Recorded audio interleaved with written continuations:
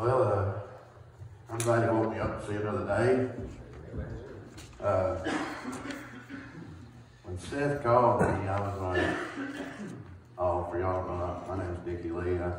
I live over in Dogwood, the Bowes area, and I'm so glad to see my daddy sitting in the church today. Took him a while to find it, but he got here. I'm glad he made it, Daddy. But, yeah, Seth called me and was like, I was on my way to, I think it was, we have a men's gathering every third Thursday of the month at church. And Seth called me and he's like, Dickie, said, would you be interested in preaching in our church one Sunday? I said, what? You know, and he said, he said it again. I was like, well, Seth, I said, I ain't no ordained preacher. I said, but I'd love to come share what the Lord's done to me, you know what I mean? He said, that's all we want, Dickie, you know. But me and my brother Brian right there, we go out to Lifeline twice a week. And these boys have been memorizing some scripture for him. I wanted them all to do it. But I'm gonna call on Lance back there. Come on up here, Lance.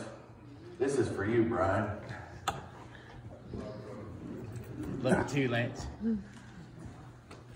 Where am I supposed to stand? Just wherever you feel comfortable. I can hear you. All right, man. My name's Lance. I'm the Lifeline Ministries, man. Like you said, Dickie and Brian do a lot out there. They believe in us and they support us, and we're here. We believe in them and we support them. Psalms 23. I think it means a lot to my buddy right here, and it's got to mean a lot to me as I've been reading over it and over it. And I don't know what your Bible translation is, but I think mine's something like, the Lord is my shepherd, I shall not want. He makes me to lie down in green pastures. He leads me beside still waters. He restores my soul. He leads me in the path of righteousness for his name's sake. Yea, though I walk through the valley of the shadow of death, I shall fear no evil, for you are with me. Thy rod and thy staff, they comfort me. You prepare a table before me in the face of my enemy. You anoint my head with oil. My cup runneth over.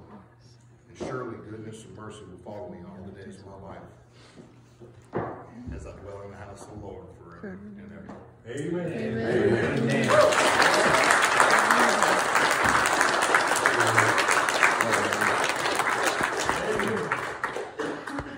I know y'all remembered it too, didn't you? But yeah, it's a real joy to get to go out there. It's a blessing to be a blessing. You know what I mean? But I'm just going to say a little prayer before I get started. Amen. If y'all don't mind. Heavenly Father, we just come before you today, Lord, just humble as we know how.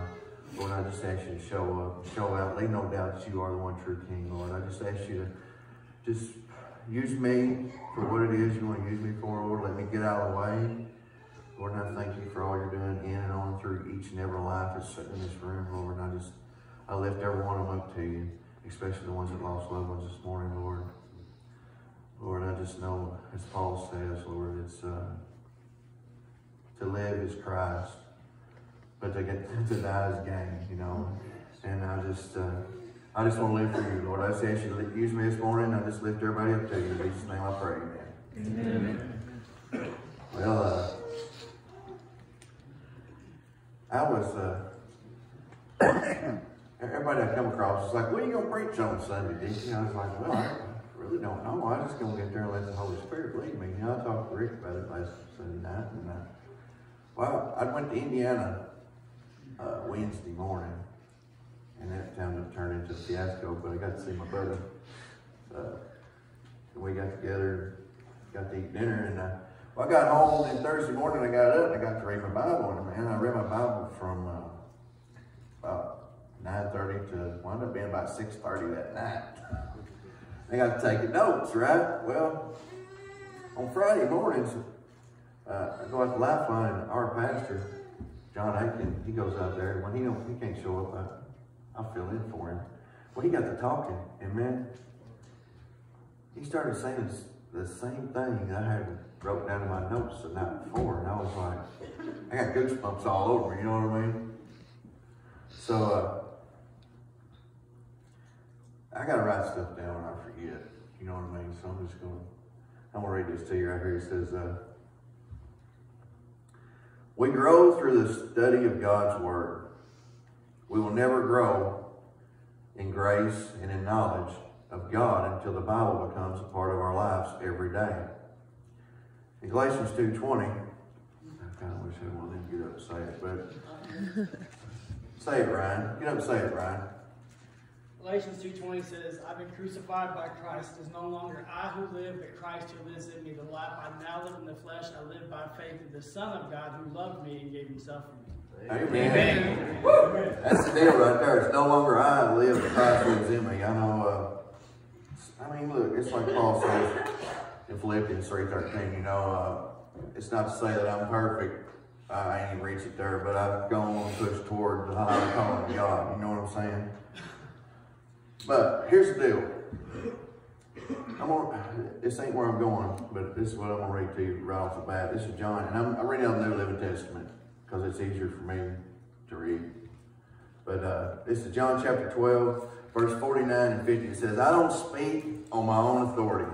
The Father who sent me has commanded me what to say and how to say it. And I know his commands lead to eternal life, so I say whatever the Father tells me to say. So, I like to watch Billy Graham a lot. His old episodes of his crusades. And I love the way he simplifies everything. And this is how I'm going to start out right here. The central message of the Bible is Jesus Christ. In Genesis, Jesus is the seed of the woman. In Exodus, he is the Passover lamb. In Leviticus, he is the atoning sacrifice. In Numbers, he's the spitting rock. In Deuteronomy, the prophet. In John, the captain of the Lord's host. In Judges, the deliverer. In Ruth, the heavenly kinsman, which was Boaz. A little right front. But in the 6 books of Kings, the promised king. In Nehemiah, the restorer of the nation. In Esther, the advocate. In Job, my redeemer. Thank you, Lord. In Psalms, my strength. In Proverbs, my pattern. In Ecclesiastes, my goal. In the Song of Solomon, my satisfier. In the prophets, the coming Prince of Peace. In the Gospels, he is the Christ who came to seek and to save. Ain't you glad he did? Amen. In Acts, he is Christ risen. In the epistles, he is Christ exalted. In Revelation, he is Christ returning and reigning. The message of the Bible is the story of salvation through Jesus. And the whole world needs to know this story. So whom will you tell today? Now, if you got your Bibles with you, and I hope you do, turn to 1 John. And this is another thing. I go to Celebrate Recovery every Friday night. And they give out a pamphlet like they do to church. And you got on down through there, and it was 1 John. There's more confirmation that God was telling me that he told me what to write down. That's why I wound up in John at first. But it's 1 John chapter 4. And I probably just, because it's so good, you know what I mean? I'm just probably going to read those names. It's not that long. Well, I'll tell you what, I'm reading those things. I'll start at verse 7. Dear friends, everybody there? Dear friends, let us continue to love one another, for love comes from God. Anyone who loves is a child of God and knows God. But anyone who does not love does not know God, for God is love. God showed how much he loved us by sending his one and only Son into the world so that we might have eternal life through him. This is real love. Not that we love God, but he loved us and sent us his Son as a sacrifice to take away our sins. Dear friends, since God loved us that much, we surely ought to love each other. No one has ever seen God, but if we love each other, God lives in us, and his love brought to full expression in us. And as John likes to say, 1, 2, skip a few, down to verse 18. Such love has no fear, because perfect love expels all fear. If we are afraid, it is for fear of punishment. And this shows that we have not fully experienced his perfect love, like Rick was talking about earlier in the Bible study. We love each other because he loved us first. And that's where I'm going to go with it. Life is all about love, because God is love. The most important lesson he wants you to learn on earth is how to love. It is in loving that we are most like him. So love is the foundation of every command he has given us.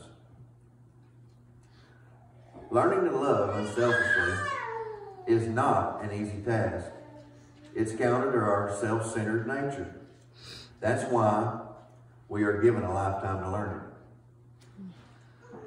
God wants his family to be known for its love more than anything else.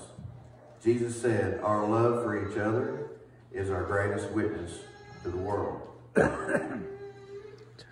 God wants you to be in regular close fellowship with each other, believers, so you can develop the skill of loving. Love cannot be learned in isolation. Yeah. You have to be around people, irritating, imperfect, frustrating people.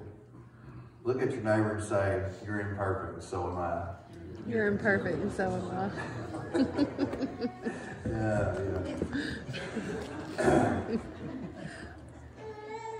Yeah. Often we act as if relationships are something to be squeezed into our schedule.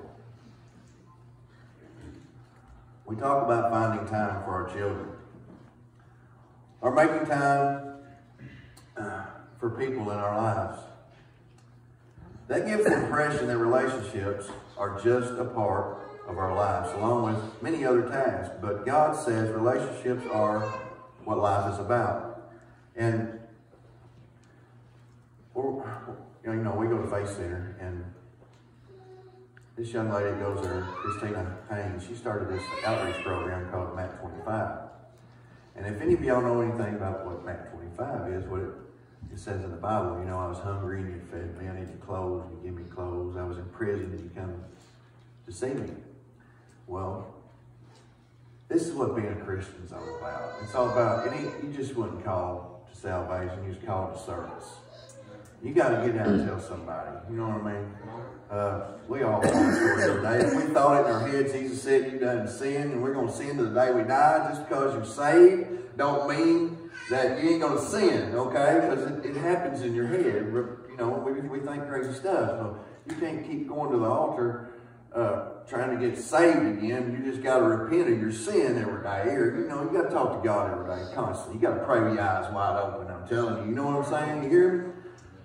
You don't hear me this morning, are you? Get fired up. Come on. How you back there? But anyway, Christina, she started this outreach program, and we go out to River City Mission once a month. Somebody gives her testimony. A lot of these guys have been out there at Lifeline,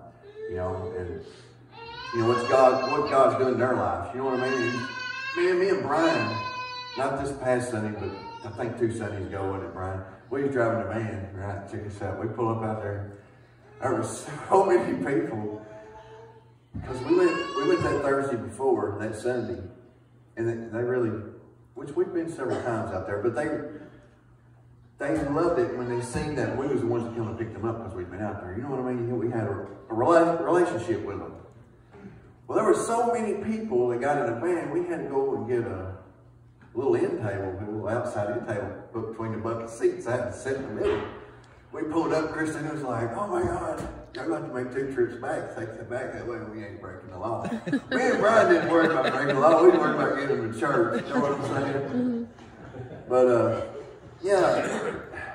and it's just like Lifeline, man. It's a blessing to be a blessing. You know what I mean? It helps keep you in constant contact with God, helping somebody else. You know what I mean? So,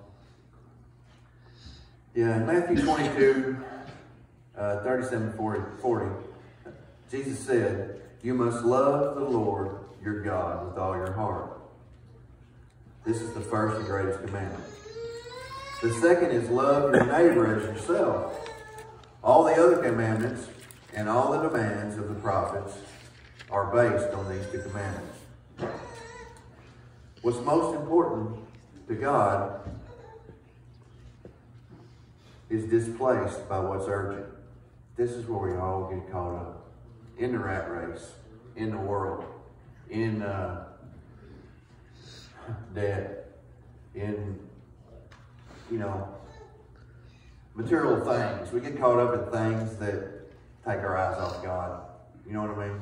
And if we really turned around and said, God's enough, okay? God, when you put it and say, God's enough, if you ain't come to the point that you said God's enough, won't nothing ever be enough. That's right. Your mama ain't gonna be enough. Your daddy ain't gonna be enough. Your wife, your girlfriend, them drugs we did wasn't enough. You know what I'm saying? Nothing's never gonna be enough until God's enough. Right? That's right. But, yeah.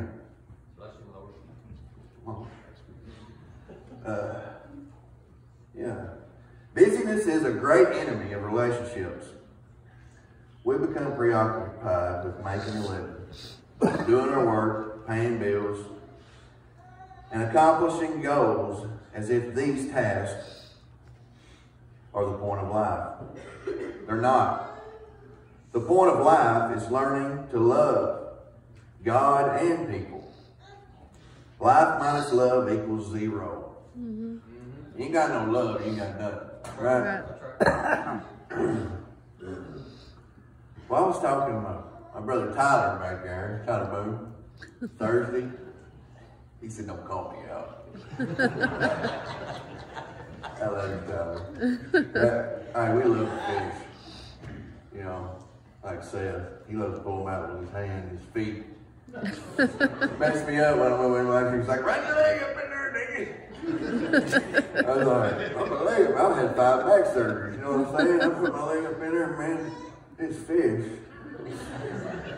Bit the shin of my leg right there, like that. And I banged my knee on that bathtub. I don't know how many times. When I come up, Seth was going. He said, "I heard you screaming under the water." I said, "I imagine I like to drown before I got my leg out of the home." But yeah, we love to fish. You know.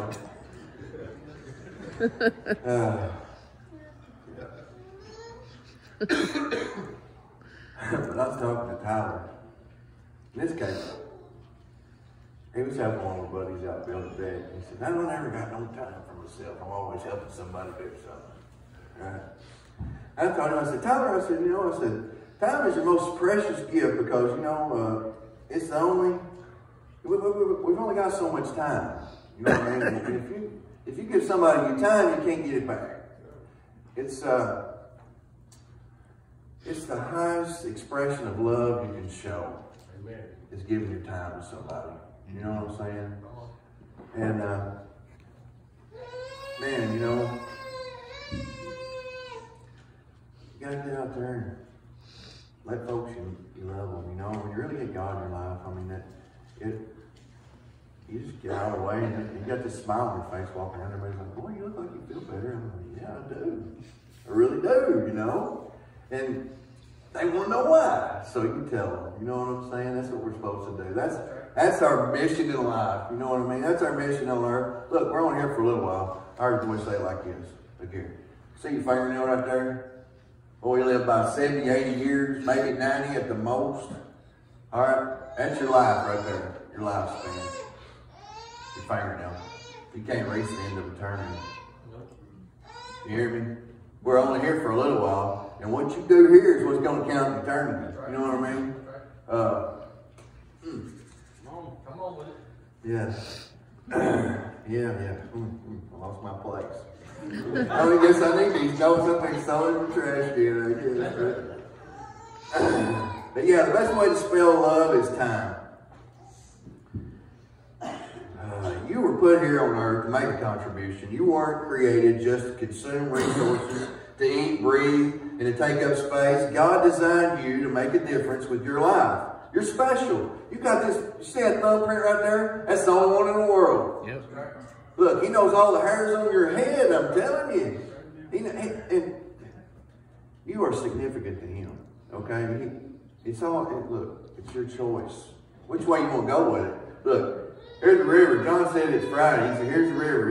It's what Jesus and God's got for you right here. And you get off over here, you know, he said you can get in ankle deep, you can get in knee deep, you can get in there and swim in that puppy. That's right. Choice is yours. It's all your choice, you know. I used to, look, I spent some time locked up. I was that prodigal son you was talking about earlier. We all are, whether we won't realize it or not. Okay? I used to blame God. When I was 16, I had a car wreck. Right over on 131.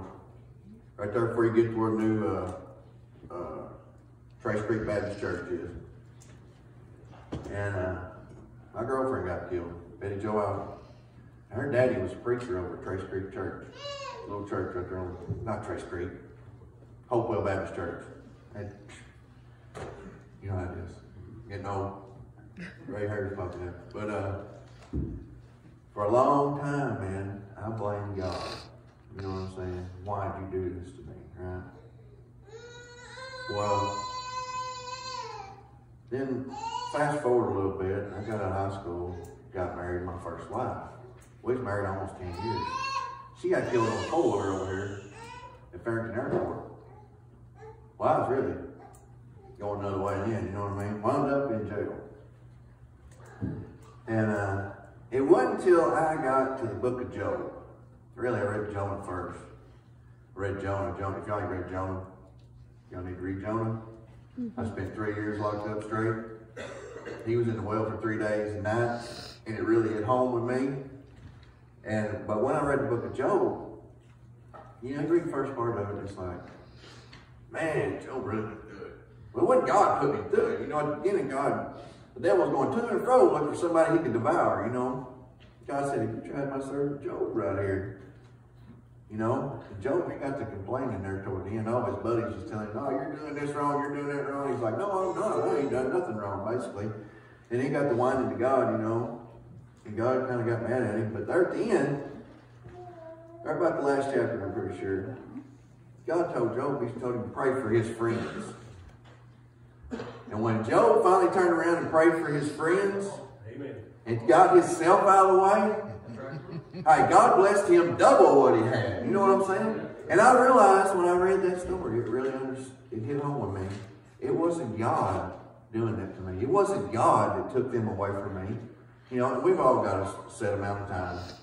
And what we do with it is up to us. You know what I'm saying?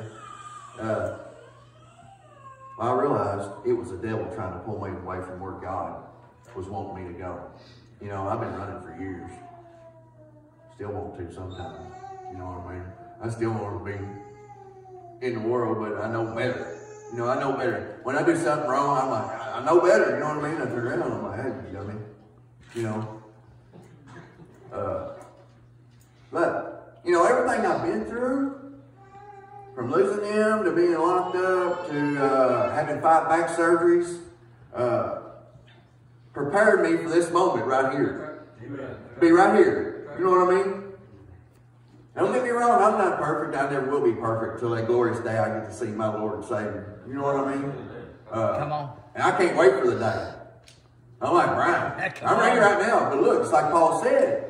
Hey, to live is Christ and to die is gain. That's right. That's right. But if I stay here, I'm producing more fruit. That's right. That's what we're supposed to do, right? That's it. Come on.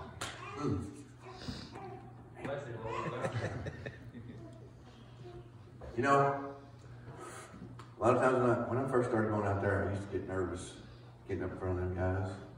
You know what I mean? I used to get nervous when I get up in front of them and celebrate recovery. You know, I didn't have that feeling when I got up there this morning. Amen. You know what I mean?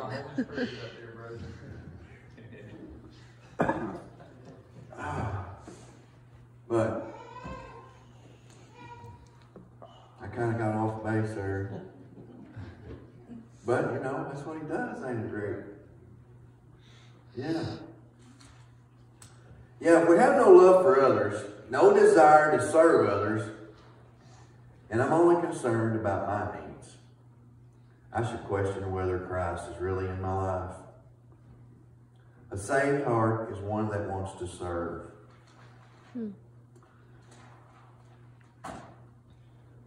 Yeah. We are healed to help others. You know, God wants to use your hurts and your hang-ups and all the stuff that's been beating you down all your life to pull somebody else up. You know, I got this book at home. It's an old wartime novel book, you know, back in the 30s. Some of you older folks in here might know what I'm talking about, the wartime novels. It was printed on thin paper, little paper. But anyway, there's a story in there, and they heard this. This guy was talking about when he was a kid, and the preacher got up there and preached a sermon. But at the end of the sermon, he said, there was this little boy out on the seashore. He was building him a castle and building a wall around it, built him houses out there, and beyond the castle, you know, in the countryside. And little did he know the tide was coming in, right? Well, the sun was going down, and the tide come in and washed away everything that he built. He was backed up against the cliff. Little did he know Big Brother was up there on the cliff watching everything happen, because he done been through it all. He done lived through it all and seen it all. And he reached down and he pulled him up, you know. It's just like, you know, death's creeping up on us, y'all, like that tidal wave coming in.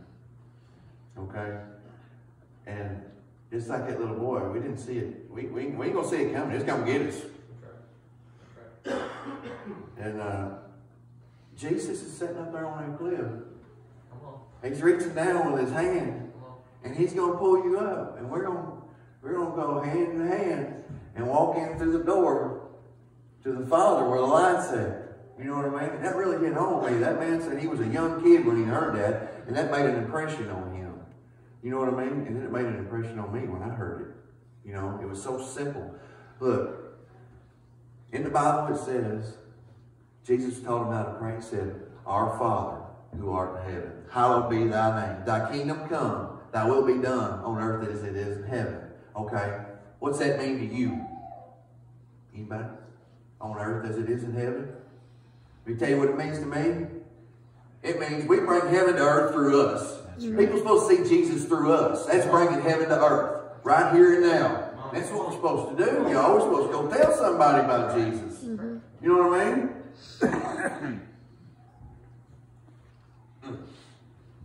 Come on, brother.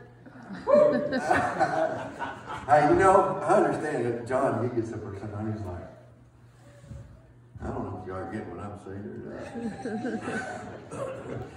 And you know, I know when somebody says something, it's like, it picks you up that much more. Amen. That's right. You know, Rick knows, he's been up here. He started getting jacked up a while ago when there were more people coming in. He was like, ooh, I can see it. I see the fire going. You know what I mean? I thought, well, I ain't going to get to preach today. Oh, man. Yeah. We are blessed to be a blessing. How long can I go? Don't matter, just let it rip. John asked me, we had a business meeting last night, man, and we got prayer. We meet for prayer on the first Saturdays of the month, and I really wanted to go because I was coming out here this morning. Well, our meeting got set up for 6 o'clock. It starts at 6 o'clock. Well, I got to church about 5. A little after 5 yesterday. John was there. I was like, well, I can't hang out long. I got a business meeting. And he's like, well, that's all right. You got to meet John. If y'all ain't met John he's a ball of fire. You know what I mean? But anyway, I just had to be at church. And, you know, if you go somewhere, you got to have a preacher pray over. You know, folks that's around you that's, you know, loves God, and have them pray for you, man, because it really helps. You know, there's power in prayer. Look, whenever you pray, you got to back it up with words of faith.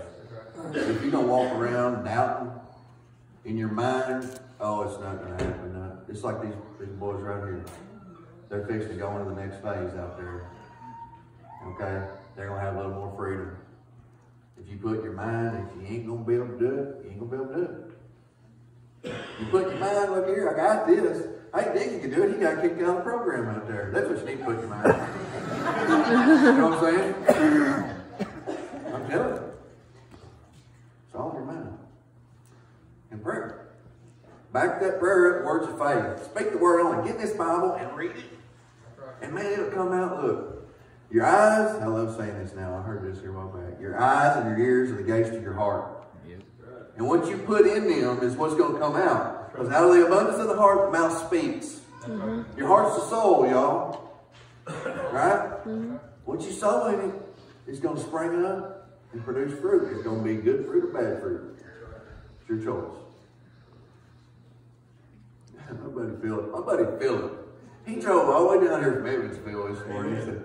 He told me, he said, whenever you go to preach, he said, I'm going to show up. So I called him. I was like, hey, dude, sit down. And buddy called me, go over to Elva Baptist Church. He said, I'll be there. I said, the deal. I said, you're going to be here tonight. No, Brad's going to talk tonight. Yeah. Amen. Yeah. Come on. We'll be here. Yeah, I can't wait. Brian's a ball of fire, man. I'm just listening to confirmation, but come on, keep coming. Well, see, everything Rick was talking about this morning, he was setting it up. Yes, he was. Amen. You know, that's how the Lord works, y'all. Yeah. Here we go. Once you are saved, God intends to use you for his goals. Your call to salvation includes your call to service. Thank you. That's the second time I said that, I think. I remembered it, didn't I? At the end of your life on earth, you will stand before God and he is going to evaluate how well you served others with your life. We are only fully alive when we're helping others. Man, I know that's true. That's like I was talking about. When I go out there, I get all jacked up. Like I used to get jacked up on drugs. You know what I mean? I get all jacked up going out there and see y'all. Like Lance got up here, man. And he recited Psalm 23. Amen. You know what I mean? I think that's awesome. Mm-hmm. You know? It's great to see God working in somebody else's life. You know what I mean? That's right. Man. Yeah. God wants to use I do that sometimes. God wants you to learn to love and serve others unselfishly. God wants to use you to make a difference in this world. He wants to work through you. What matters is not the duration of your life, but the donation of it. Amen. Yeah. And how long we're here is what we accomplish for him, right? Right. Not how long you live, but how you lived. Imagine. I love that song. I can only imagine. But imagine. Just imagine.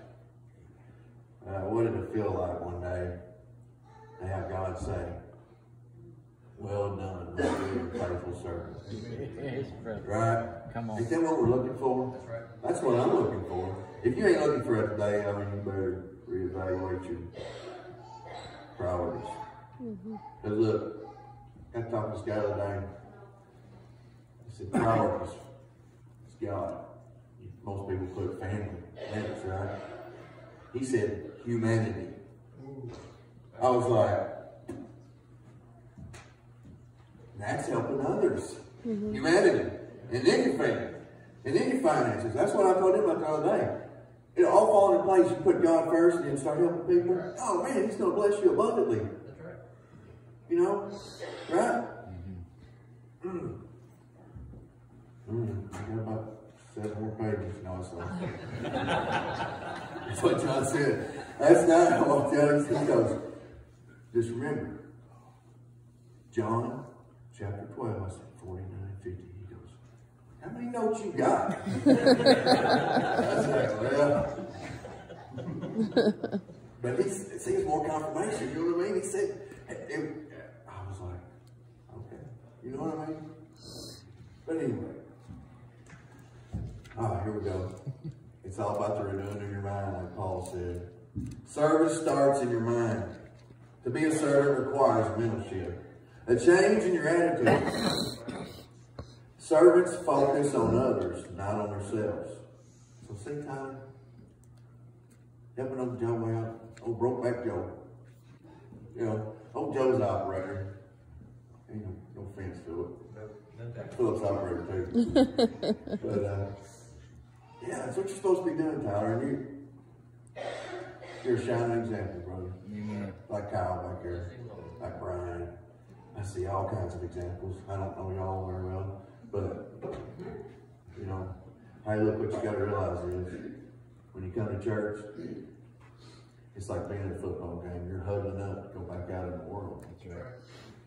And if you ain't going back out there the rest of the week talking about God to somebody, you're not doing what He wants you to do.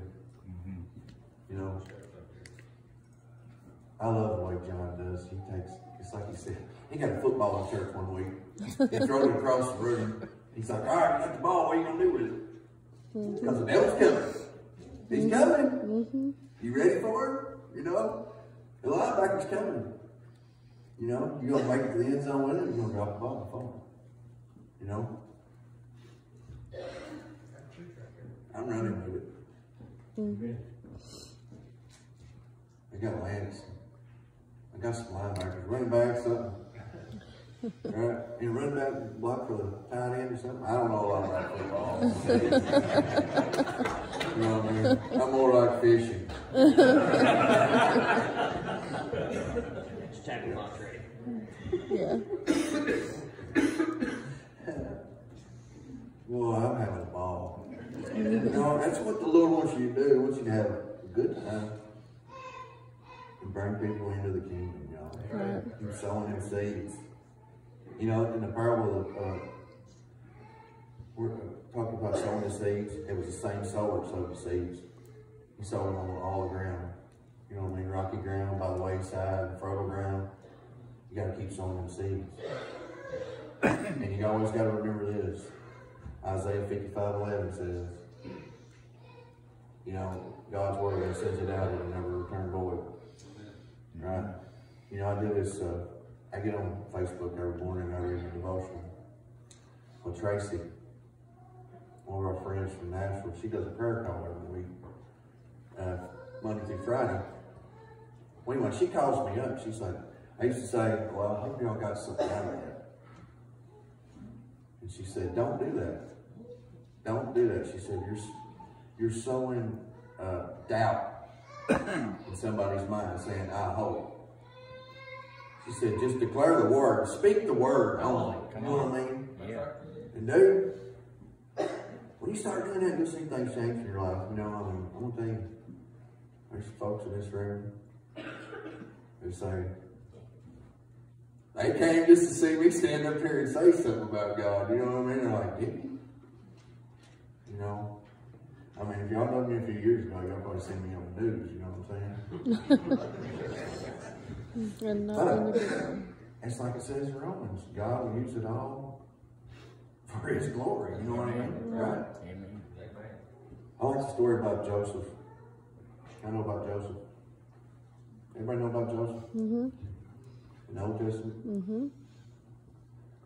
You know, Jacob's daddy loved him so much he gave him his coat. Which Jacob and, Joseph and, what was his little brother's name? Ben. Yeah. They was Rachel's kids. Wasn't it Rachel? Mm-hmm. It was the one, his second wife, that his uncle had tricked him. Mm-hmm. See, that was the deal. Oh, Jacob, he was a deceiver. He had tricked his brother, and he wound up running off to the foreign land and over here. I think it came. Yeah. Anyway, and he wound up tricking him, and he got, I can't remember her name, the oldest sister, because he worked for 7 years to marry Rachel, right? He's like, oh no, you got to take the older one first. She got to be married. And then he wound up working another 7 years. Right? But anyway, Joseph and Benjamin was the ones out of his second wife. And the other boys, they really didn't like old Joseph. You know? And they went up, throwing him in the pit, in a hole. Come back and told her daddy, he said some wild animals eat him. Then the oldest one, I don't know if it was Reuben, might have been. They wanted to, some of them wanted to kill him, but the other one's like, no, don't kill him. They wound up selling him into slavery, and they took him back to Egypt. And he wound up in Potiphar's house.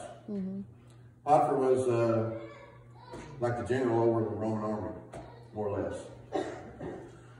And he took care of Potiphar's house like a governor, pretty much. Well, Potiphar's wife, old Joseph was easy on the eyes. Potiphar's wife wanted to lay with Joseph. And then he wouldn't do it. He said, it's against, you know, what God's got to say, you know. And she went up telling Potiphar that he was trying to get with her. Well, they throw him in prison. Then there was a baker and Cupbearer. I can't think of what the other one was. Cupbearer. The cupbearer.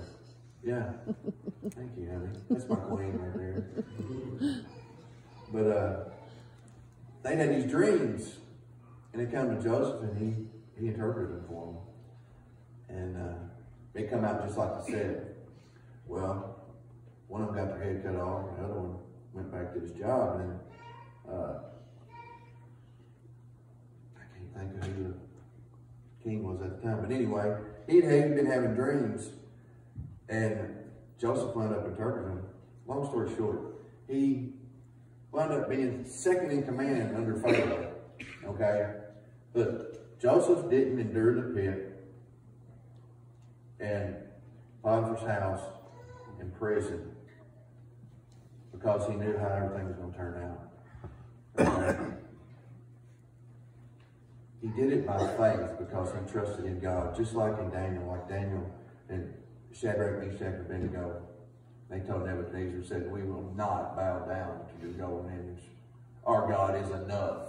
That's right. He's enough. You know? It's just like Daniel. Daniel's like, he prayed 3 times. He's like, that's after Nebuchadnezzar died. And then this other guy, I can't remember his name. I'm not real good with names. Just like, I can look some of y'all's face right now. And I know you, but I can't remember his name. But he laid down and slept with him. You know, because there was 120 provinces that king broke the nation up into, and them guys really didn't like how Daniel was running it. And they went to him and had him bring up a law saying, hey, look, Daniel's over praying to his God. And he was like, oh, and he really thought a lot of Daniel, this king here did, you know what I mean? He felt bad about it. He tried to get him out of it. And Daniel's like, it's all good. God's got this, right? And he went there and laid down and slept with the lions. Because he had faith in his God. You got faith in your God today? Good deal. You got to believe it. Don't you, Brian? Set the hook, baby. Huh? I mean, really believe it. Put it in write it down. You know? But anyway, them other guys that got him thrown in the pit, or in there with the lions, they got thrown in there and the lions ate him up. You know? Because they didn't believe in God. But, man, I can't wait till you read that. Okay. I'm almost done. Maybe.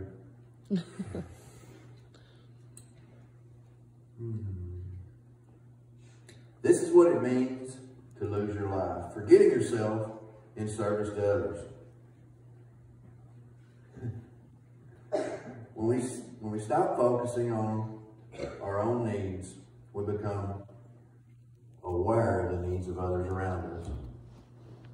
Paul said in Philippians 2:7, Jesus emptied himself by taking on the form of a servant.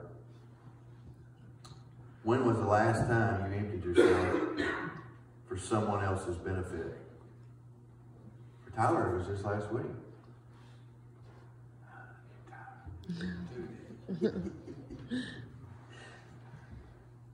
Oh. You can't be a servant when you are full of yourself. It's only when we forget ourselves that we do the things that deserve to be remembered. Real servants don't try to use God for their purposes. They let God use them for his purposes. Thinking like a servant is different because it challenges the basic problem of my life. I am by nature selfish. I think most about me. That's why humility is a daily struggle, a lesson I must relearn over and over. The opportunity to be a servant comforts me dozens of times a day, in which I'm given the choice to decide between meeting my needs or the needs of others.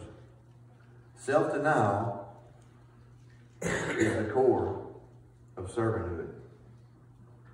And look here, I'm gonna flip to Matthew. Matthew chapter 9. If you want to flip there, you ain't got to. But this is what I was getting at right here, the whole thing when I was talking. Matthew chapter 9 and verse 35. You got it? Mm-hmm. Jesus traveled through all the towns and villages of that area, teaching in the synagogues and announcing the good news about the kingdom. And he healed every kind of disease and illness. When he saw the crowds, he had compassion on them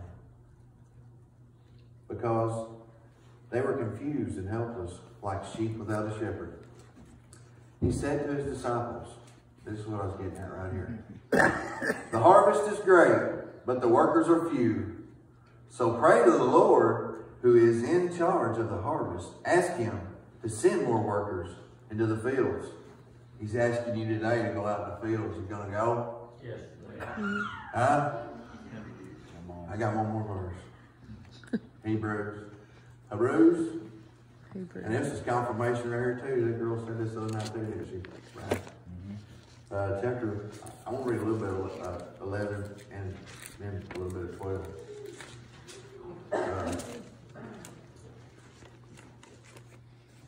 Y'all know what chapter 11 is about, right? It's the witnesses of all the old, like Moses and Abraham and Sarah and Noah. It's the witnesses of faith, the cloud of witness. Okay, the last part of it. I don't know what time it is to read. I'm just going to read it. It's all good. Starting at verse 32. It says, how much more do you need to say? How much more do I need to say? I would take too long to recount the stories of the faith of Gideon, Barak, Samson, I can't even say that guy's name, David, Samuel, and all the prophets. By faith, these people overthrew kingdoms, ruled with justice, and received what God had promised them. They shut the mouths of lions, quenched the flames of fire, and escaped death by the edge of the sword. Their weakness was turned into strength. Everything you've been through, that's your weakness. That's what he wants to turn into strength, y'all. That's right. They became strong in battle and put whole armies to flight. Anyone to skip a few? That way I don't take up too much of y'all's time. Verse 39 right there says, all these people earned a good reputation because of their faith. Yet none of them received all that God had promised. For God had something better in mind for us, so that they would not reach perfection without us. And check this out. The first 3 verses right here. And I'm going to be done. You ready to get a cup of coffee? Verse 1. Therefore, since we are surrounded by such a huge crowd of witness to the life of faith, let us strip off every weight that slows us down, especially the sin that so easily trips us up. And let us run with endurance the race God has set before us. We do this by keeping our eyes on Jesus. It's like I talked about that little boy when he looked up. He didn't take his eyes off Jesus. He just took his hand. Because of the joy awaiting. Oh, I skipped a part right there. The champion who initiates and perfects our faith, because of the joy awaiting him, he endured the cross, disregarding its shame. Now he is seated in the place of honor beside God's throne. Think of all the hostility he endured from sinful people. Then you won't become weary and give up. So, I guess that's what I'm trying to say is, hope I get this right, Brian. He blessed me to be a fisher of men. I get a nibble every now and then, and when I do, I make a brother, a sister, and a brand new friend. How blessed I am to be a fisher of men. Amen. If there's anybody in this room that don't know Jesus Christ as your Lord and Savior, I don't know how y'all do it, but in our church, we just ask you to come right on up here, and we'll pray for you. And I always heard, you know, a message without an invitation is just talk, so it ain't a walk of shame. It's a walk of glory. I mean, you're coming into the kingdom. You know, that's our first goal in life, is to become kingdom citizens, as John said. You know, we're all Americans, but we need to become kingdom Americans. Like I was talking about, we put God first, humanity, and then our family. You know, you gotta put the kingdom first. So is there anybody in here looking to talk to Jesus on that glory day? Just walk down there to the pearly gates and be on them streets of gold. You know, I think it's Revelation 21. It talks about what it's going to look like. You know, human mind can't comprehend it, right? Well, if nobody wants to come up here and accept the Lord in their life, I got a song I want us to sing all together. It's in a hymn book. Victory in Jesus. Can we do that?